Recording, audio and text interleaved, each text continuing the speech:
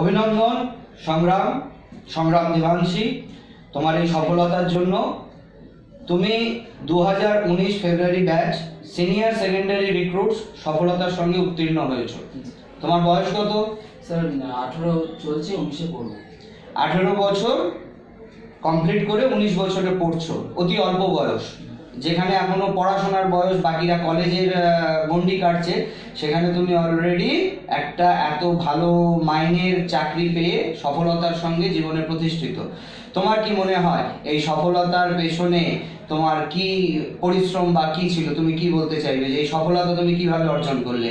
তুমি তো senior secondary recruits, Indian নেভির senior secondary recruits উত্তীর্ণ হয়েছো। কিভাবে হলে, কিভাবে পড়াশোনা করলে যদি একটু বলো। স্যার আমি ফার্স্ট আমার পার্সোনাল লাইফে কিছু ছোট থেকে পড়াশোনা করেছি, আমি এটা বলেছি। আমি ক্লাস 5 পর্যন্ত গ্রামের স্কুলে পড়েছি। তার বাবা যদিও গরিব ছিল, কিন্তু মানে আমাকে অনেক উঁচুতে তোলার একটা ভালো স্বপ্ন ছিল বাবার বরাবরেরই। তাই বাঁকুড়া রামকৃষ্ণ মিশন, রামমণিপুর রামকৃষ্ণ মিশনে ভর্তি করেন আমাকে ক্লাস 6-এ। তো ওখানে 6, 7, 8, 9, 10 পড়াশোনা করি। মাধ্যমিক পাস করার পর ওখানে করেছি মাধ্যমিক।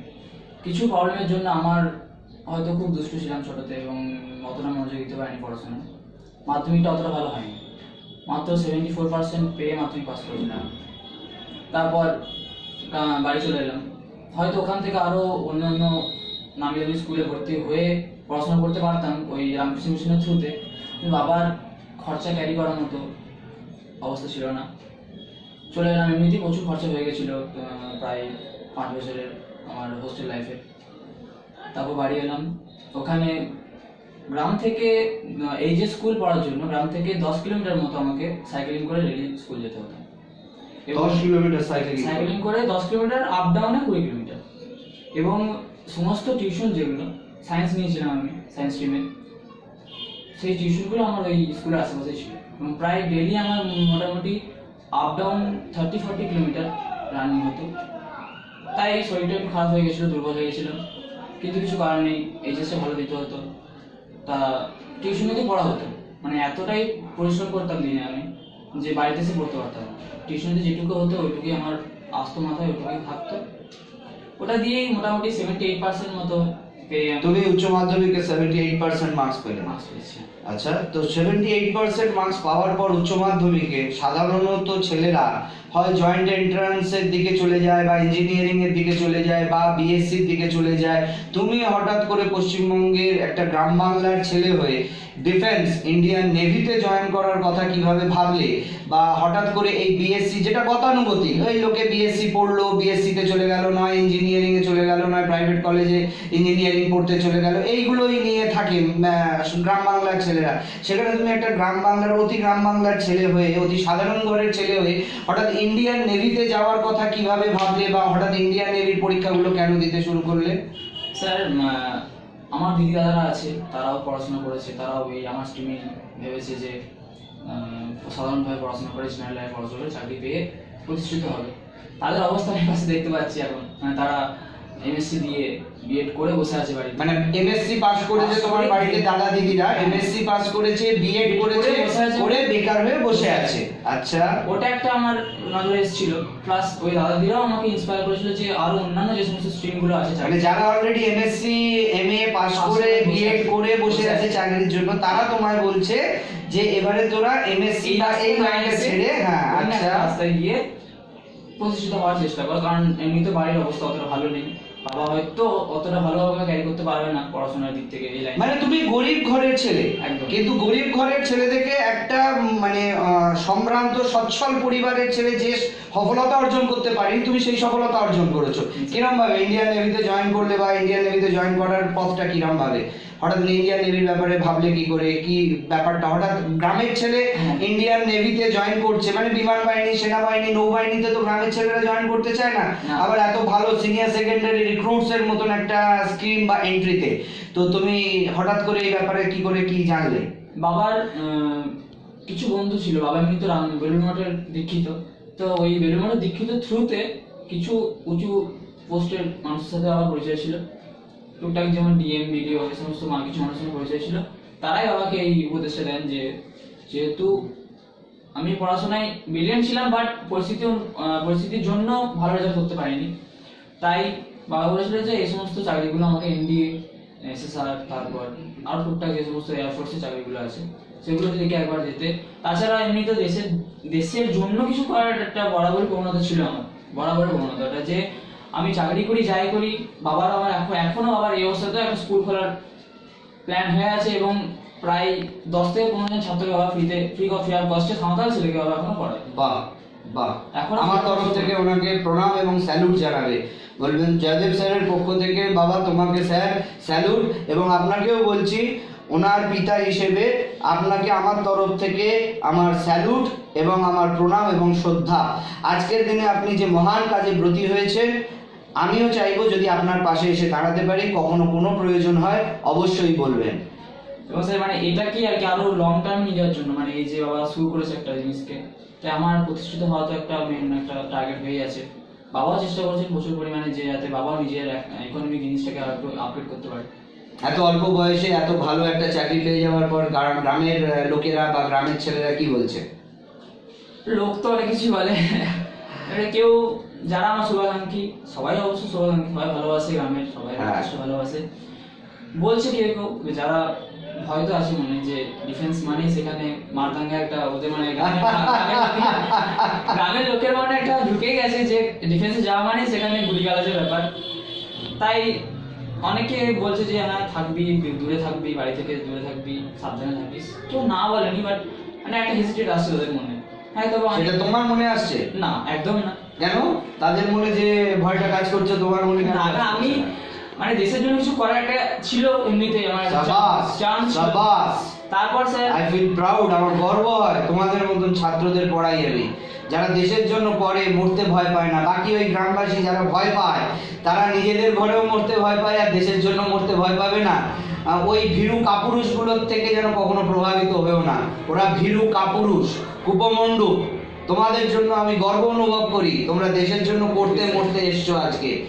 আর এত অল্প বয়সে এত ভালো চাকরি পেয়েছো। বাবা মা কি বলছে? বাবা তো আমি ফেলিওর হই, সাকসেস হই, বাবা কোনোদিন আমাকে কিছু বলেনি, শুধু পাশে থেকেছে এবং শুধু ইন্সপায়ার করে গেছে সবসময়তেই। মানে আমি ফেলিওর হয়েছি সবসময়, আমার মাধ্যমিক রেজাল্ট খারাপ হয়েছে, আরও এইচএসের রেজাল্টটা অত ভালো করতে পারিনি, বাট বাবা কোনোদিন আমাকে আজকে যে তুমি এই এত অল্প বয়সে যে এত সুন্দর একটা সফলতা অর্জন করেছো, যদি আমি বলি যে তোমার বয়সী যারা আগামী দিনে যারা 11-12 পাস করবে বা যারা আগামী দিনে এই ডিফেন্স লাইনে আসতে চাইবে, যারা ইন্ডিয়ান আর্মি, নেভি, এয়ারফোর্সে যোগদান করবে, তাদের জন্য তোমার কি বার্তা থাকবে? বা তারা কিভাবে নিজেদের প্রস্তুত করে তুলবে, বা তারা কিভাবে নিজেদের তৈরি করবে, তারা কিভাবে আগামী দিনে তাদের স্বপ্নটাকে সত্যি করবে, তারা কিভাবে পড়াশোনা করবে, এই ব্যাপারে যদি তুমি কিছু তাদের অ্যাডভাইস দিতে, তাহলে তারা উপকৃত হতো। স্যার দেখুন, ফার্স্টে দেশ সেবার যে মনোভাবটা, সেটা যদি ভিতরে না আসে তাহলে তো সে আসতে পারবে না, এসেও কোনো লাভ হবে না, কারণ সে শুধু টাকা রোজগারের দিকটাই দেখতে পাবে। হ্যাঁ, যদি তার মধ্যে একটা প্যাট্রিয়টিক জিনিস বা দেশ সেবার একটা জিনিস যদি ভিতরে ঢুকে থাকে, তাহলে আমি বলবো যে হ্যাঁ অবশ্যই this is the best choice of life, মানে একটা ভালো চয়েস নিজেকে একটা ভালো জায়গায় প্রতিষ্ঠিত করার জন্য, দেশের জন্য কিছু করার এবং আশেপাশে গ্রামের জন্য, পরিবারের জন্য, নিজের সবার জন্য কিছু করার ভালো অপরচুনিটি। আর 1 লাখ লেগে থাকতে হবে পড়াশোনার প্রতি এইচএসের পরেও, এবং সমস্ত সাবজেক্টকে সমানভাবে যদি সে করতে পারে তাহলে অবশ্যই সহজ, কঠিন নয়, কিন্তু না করতে পারলে মানে 1 লাখ লেগে থাকতে না পারলে মানে পরিশ্রম, অধ্যাবসায় এবং একনিষ্ঠ প্রয়াস এবং দীর্ঘদিনের একটা প্রস্তুতি এবং ঠিকঠাক ভাবে এর জন্য পুরো নিজেকে সমর্পণ করে দিতে হবে। এবং যদি তুমি এটাকে নিজের অ্যাম্বিশন ভেবে নিয়েছো, তাহলে এটাকে ঠিক করে লক্ষ্য করে তোমাকে এগিয়ে যেতে হবে এবং আগামী দিনে তোমাকে এটাই ভবিষ্যৎ ভেবে এর জন্য জীবনপণ বাজি রেখে দিতে হবে। তুমি তো গরিব ঘরের ছেলে, তো সেক্ষেত্রে তোমার কি মনে হয়েছে স্বপ্ন সত্যি করতে? গরিব ঘরের ছেলে ইন্ডিয়ান নেভি, এয়ারফোর্স বা আর্মি, বিমান বাহিনী, সেনাবাহিনী, নৌবাহিনীতে আমি গরিব ঘরের ছেলে কি করে সুযোগ পাবো, বা আমি গরিব ঘরের ছেলে কি করে চান্স পাবো, আমি গরিব ঘরের ছেলেরা নৌবাহিনী, সেনাবাহিনীর এত ভালো পোস্টে যাবে কি করে, এই ব্যাপারে কি তোমার কোনো দ্বন্দ্ব ছিল বা তুমি কি ভেবেছিলে?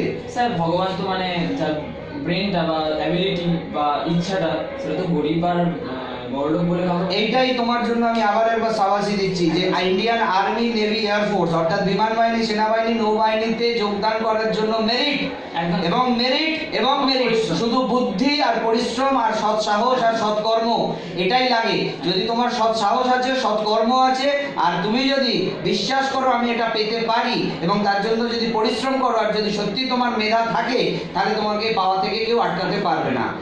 আর আমাদের জয়দেব স্যার ক্লাসেসের ব্যাপারে তোমার কি অভিজ্ঞতা? জয়দেব স্যার ক্লাসেসের কি ভূমিকা তোমার এই সফলতার পেছনে? মানে স্যার ওটা তো খুবই একটা আমাকে সাপোর্ট করেছে প্রচন্ড। এইচএস এর পরে আমি এইচএসটা অত ভালো দিতে পারিনি, এইচএস এর ফিজিক্স, ম্যাথ এগুলো আমার অতটা ভালো করে আমি ক্যাপচার করতে পারিনি, যেটা এখানে এসে এখানকার স্যার, এখানকার যে বেশ ভালো স্যার, মানে প্রচন্ড হেল্পফুল, ফ্রেন্ডলি স্যাররা প্রচুর হেল্প করেছে আমাকে এবং সবসময় পাশে থেকেছে। যখন আমি জানতে চেয়েছি যে কোনো জিনিস কোনো হেজিটেট ছাড়াই আমাকে দেখিয়েছে। প্লাস আপনি প্রচুর ফোর্স করেছেন আমাকে পড়াশোনার জোর দিতে। এটাই আর কি স্যার।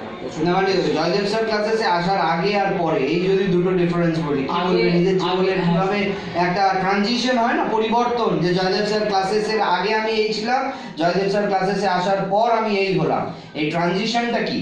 ফার্স্ট তো স্যার মোটিভেশনটা আরো বেশি এখান থেকে। আপনি সবসময় বলতেন, সবসময় জোর দিতেন এটার উপর।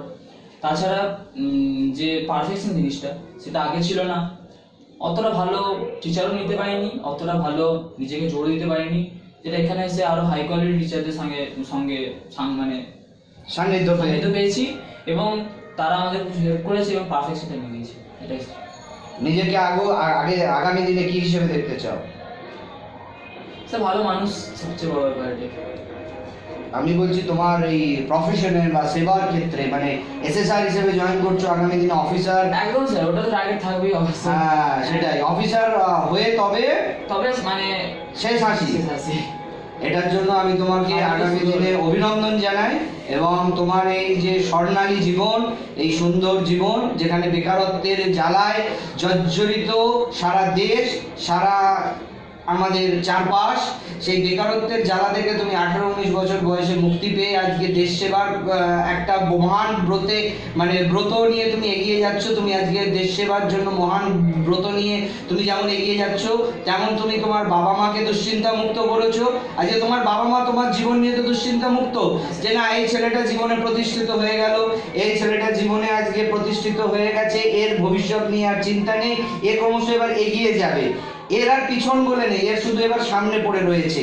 তো এই বাবা মাকে দুশ্চিন্তা মুক্ত করা এবং নিজেকে প্রতিষ্ঠিত করার জন্য আমার তরফ থেকে তোমাকে অসংখ্য অভিনন্দন এবং আশীর্বাদ করি। তুমি আরো উন্নতি করো। এসো আমার বুকে এসো। Thank you.